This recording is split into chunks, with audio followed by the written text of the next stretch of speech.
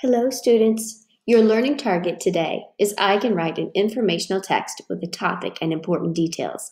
And your success criteria is I am successful when I can write at least 5 facts about my topic. So yesterday you came up with the perfect topic for your informational text. Remember, an informational text is the same thing as nonfiction. It's got facts and information. It teaches you about the world.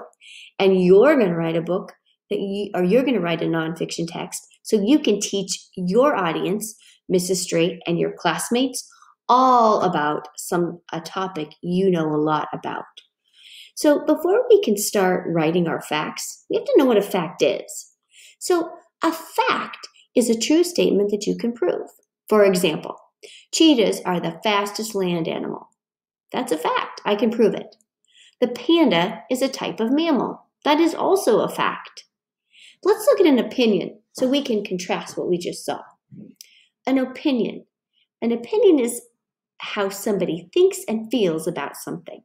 For example, ice cream is the best food in the world. Now, you might think ice cream is the best food in the world, but I know some people that don't like ice cream.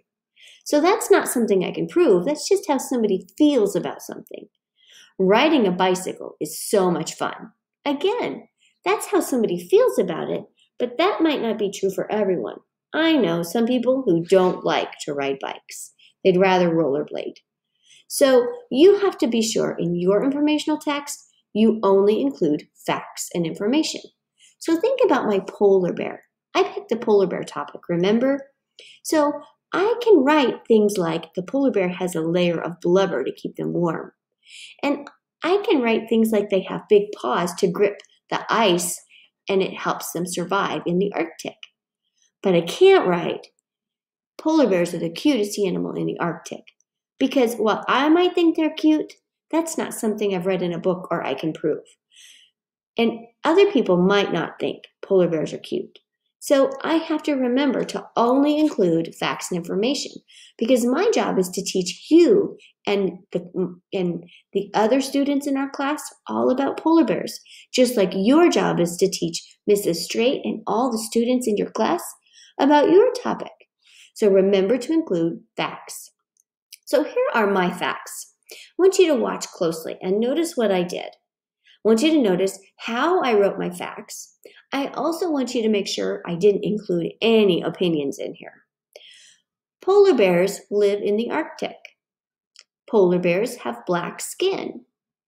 Polar bears have transparent hair that looks white. Polar bears are carnivores and eat seals. Polar bears have a thick layer of blubber to stay warm. Polar bears have bumpy paws to help them grip the ice. Did you notice anything I did? Well, the first thing I noticed is I wrote these all in complete sentences. That's going to help me.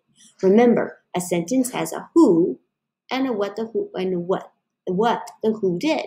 Polar bears, what do they do? Live. Polar bears, what do they do? Have black skin. Polar bears, what do they do? Have transparent hair. So I'm teaching you all about polar bears and I wrote complete sentences. That's going to help me when I take my writing to actually put it on the paper to do writing. So today, your job is going to be to take your fact, to take your topic and come up with at least 5 facts. You have to have at least 5. Notice Miss Straight had 1, 2, 3, 4, 5, 6.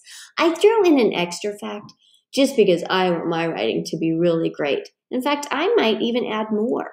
So I encourage you to go find facts about your topic. If you don't know them in your head, you can always go to Epic. You can go to the science Bitmoji classrooms that I sent you if you're writing about one of the science topics, and I highly encourage you to do so because there's loads of information and facts. Remember, include full, complete sentences about your topic. Have fun writing your at least 5 facts about your topic.